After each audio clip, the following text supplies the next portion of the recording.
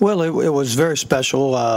You know, you were down the whole day, and you know, kept the game in range. Strauss was really battling it out there, and it's really a credit to him to kind of fight himself a little bit with some pitches and keep us in the game. You know, he was kind of ball away on the left-handers a little bit. Toll and Cora had some great at-bats against him to get the pitch count up, but he gave up 1 run in 2 separate innings, and you know, that's huge. You know, when you're fighting yourself a little bit and you're able to just put a 1 up there, that's pretty good. So you know, the win was real special because it was against a very good ball club, against their closer, who's outstanding, and you know, just being down, and as much as we've struggled lately to just keep fighting, I'm very proud of our ball players.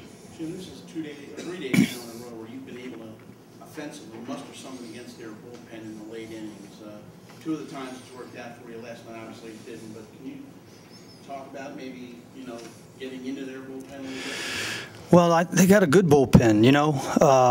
It's just every now and then you know, you put something together. But Guzzi had a great at-bat leading off the inning. Willie's at-bat was outstanding, just like last night. Willie was in the midst of a great at-bat, and you know, Willie's numbers are very misleading. You know, on paper it doesn't look so great, but he's grinded out a lot of great at-bats for us, and did it again today right there. But Zim's at-bat was huge, drawing the walk there. Adam Dunn, obviously.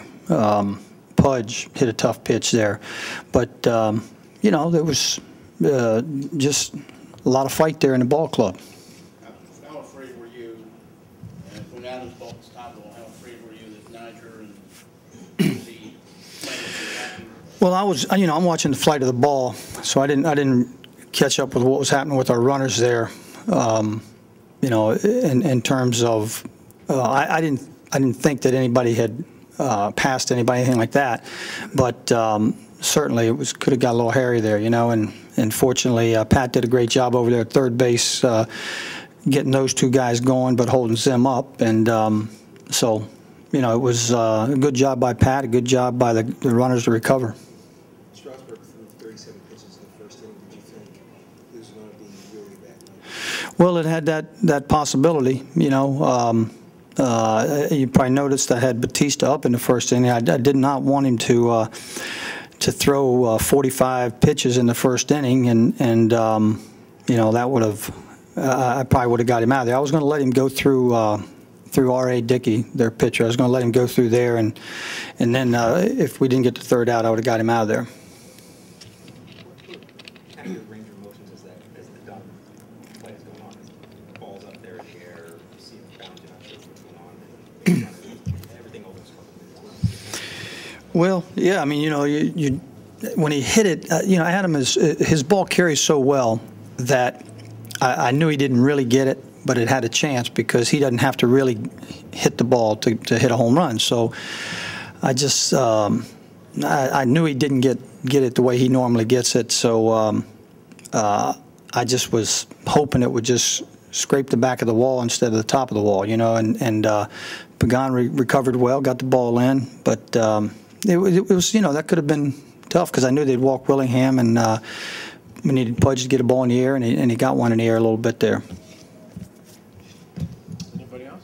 Jim, how big was Drew Storen giving you a couple innings there, especially after he had Batista up and a couple times? Yeah, well, that's why we had Caps in the game. You know, I had Batista up about 4 times in the game, so you know, I was really concerned about using him. So I felt our best way to keep the game close was to use Matt there, and you know, Storen giving us a couple innings was real good. He's been real good lately, and getting some big outs for us and some quicker innings, lower pitch counts in those innings. So he's making a lot of progress.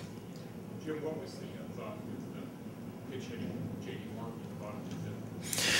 Well, we didn't have Bernardina, so we're really kind of a man short with nobody on base. I didn't really want to use up a pinch hitter. I wanted to have some bullets left late in the game, and you know, it very well could have come to that if we had played extra innings. That Morse would have been about the last guy I had. If I had used Mike with nobody on base, the odds of something real good happening there and using up a player to do it, I just didn't feel like it was the thing to do.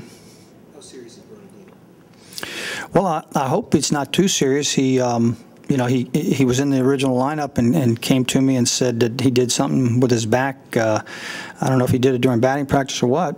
And so I said, well, let me know as we go if you're available. And before that at bat with J.D. Martin, I checked to see how he was doing. He said he doesn't feel he's going to be